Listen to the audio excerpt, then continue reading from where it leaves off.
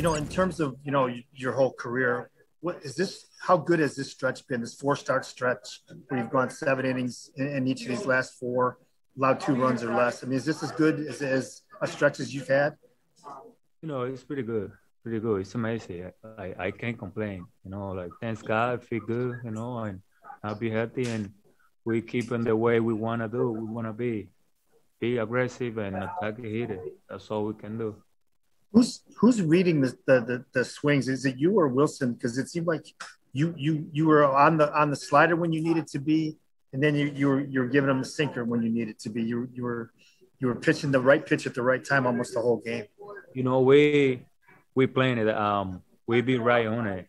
We be paying attention what we've been doing, and nice pick up for him. Like at one time, like he came out there and told me, "Hey, come on, we gotta do it. What I keep doing. Don't lose your string. You'll be like kind of like a little while that was at the beginning, Yeah.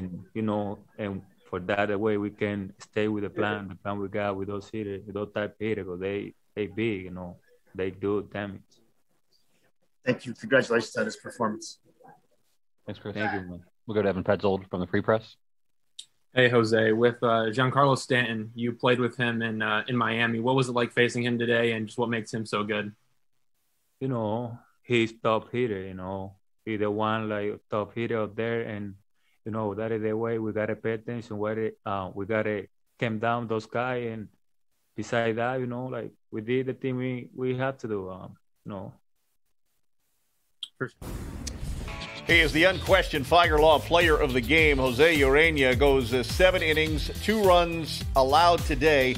That now makes 4 starts in a row, 7 innings and 2 runs or less. The last time a Tiger did that, it was by David Price back in July of 2015.